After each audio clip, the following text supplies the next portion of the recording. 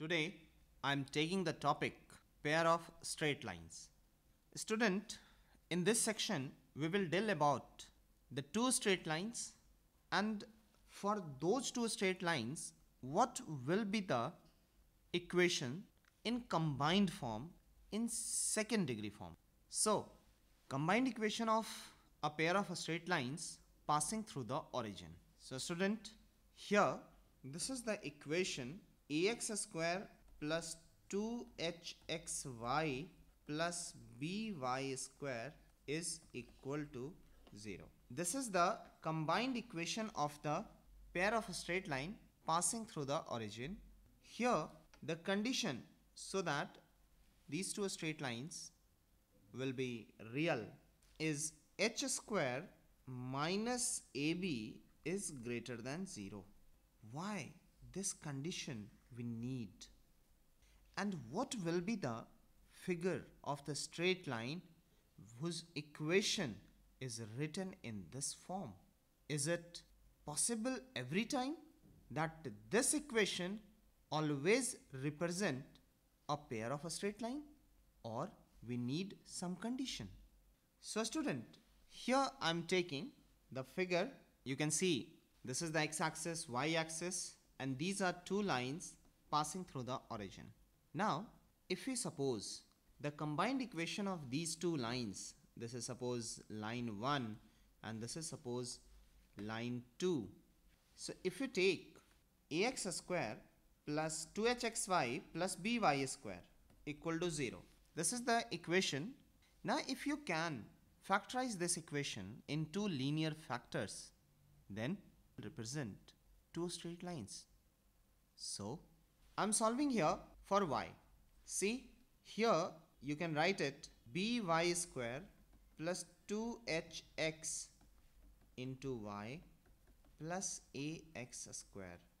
For y, if you solve it, y is equal to, because it is a quadratic equation in terms of y, so we can solve by using the quadratic formula minus b plus minus root under b square minus 4ac divided by 2a. So from here student, you can take 4 common because it's a 2 square, so you can take 4 common and then it becomes 2, and that 2 and this 2 will get cancelled again after taking the common. As well as you can take the x square common out of the root, it becomes x. So finally student, you will get minus h plus minus root under h square minus ab upon b into x. After the simplification, you will get this thing. Now you can see one time we can consider here minus h plus root under h square minus ab upon b into x, and one time if we consider the minus sign, it becomes minus h minus root under h square minus ab divided by b into x. This is a linear equation because this whole thing is a constant. This whole thing is a constant. If that constant we can consider m, then you can say y is equal to mx, and this is in the form of y equal to mx plus c. So this equation will represent a straight line, but here the c is 0, here the c is 0. It means both the straight lines will pass through the origin. Hence this equation always represent a pair of straight line passing through the origin, that means these two. Now if student, equation of the line 1 is y is equal to m1x and equation of the line 2 is y is equal to m2x, then what will be the combined equation of these pair of straight lines? This will be y minus m1x into y minus m2x is equal to 0. So when you now open the bracket, when you open the bracket, you will get here y square minus m1 plus m2 into xy plus m1 m2 x square is equal to 0. This is the combined equation when we will individual equation of the straight line as y equal to m1x and y equal to m2x. So if the combined equation of L1 and L2 is given as ax square plus 2hxy plus by square is equal to 0, then what will be the relationship between this m1 m2 and this a, h and b? To get this relation, we will write this equation in this form. That is, we will make it the coefficient of y square here 1. So we will make here also the coefficient of y square as 1. So we will divide the whole equation by b. So if you divide by b, we will get here y square plus 2h by b xy plus a by b x square is equal to 0. And now we will compare this equation with this one, because both equation represent the same pair of a straight line with same coefficient of y square as 1. It means the coefficient of all other like terms will be same. So if we compare, we will get here m1 plus m2 is equal to minus 2h upon b, and m1 into m2 is equal to, we will get a upon b. So this is the relation, and the student, you have to remember that if the individual slopes of two straight lines are given as m1 and m2, then the relationship between m1 and m2 is m1 plus m2 equal to minus 2h upon b, and m1 into m2 is a upon b. So now student, the angle between the pair of straight lines whose combined equation is ax square plus 2hxy plus by square is equal to 0. So if we take that theta be the angle between the pair of straight lines whose equation is given as this, you can see from here, if we take the angle between these two as theta, then in that case what will be the value of this theta? So let us see.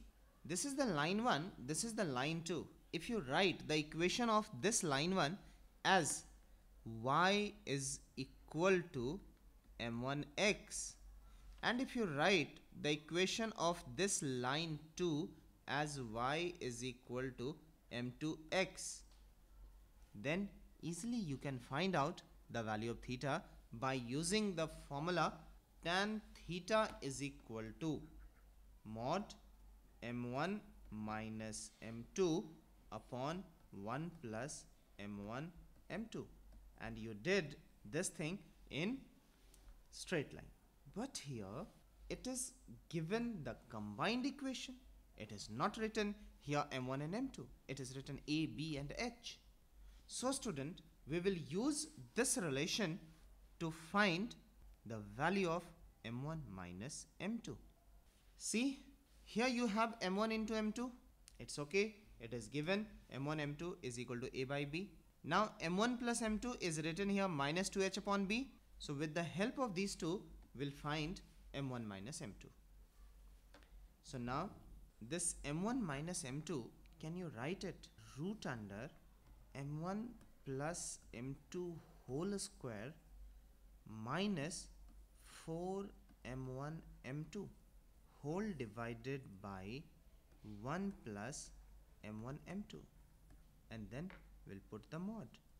You have m1 plus m2, you have m1 into m2, you can substitute both of them. So now here we'll substitute m1 plus m2, m1 plus m2, which is minus 2h upon b whole square minus 4 m1 m2, so it is a upon b. divided by 1 plus m1 m2, so 1 plus a upon b. So student, now we will simplify. You will get here root under 4h square minus 4ab upon b square whole divided by a plus b upon b. So now after simplification, finally you will get 2 into root under h square minus ab divided by a plus b and then mod. So this will be the formula in terms of a, b and h. Now student, you can see this theta, when it will be real, when it will exist. Your answer will be when h square minus ab is greater than 0. This is the main reason why we wrote h square minus ab greater than 0.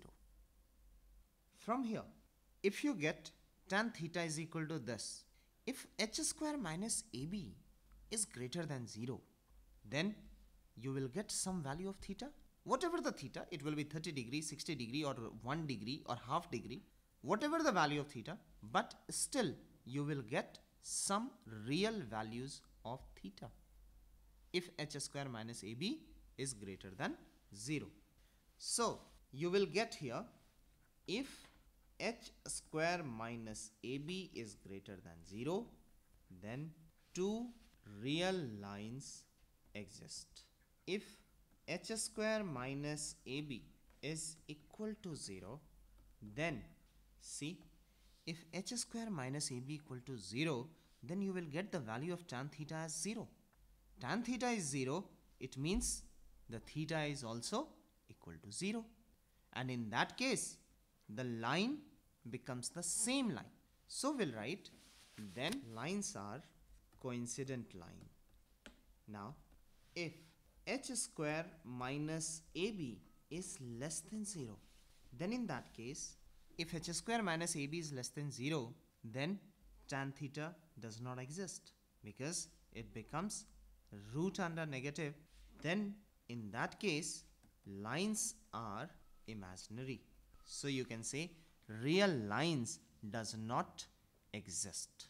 Point of intersection of these two lines, because passing through the origin, so it will be 0, 0, that is origin.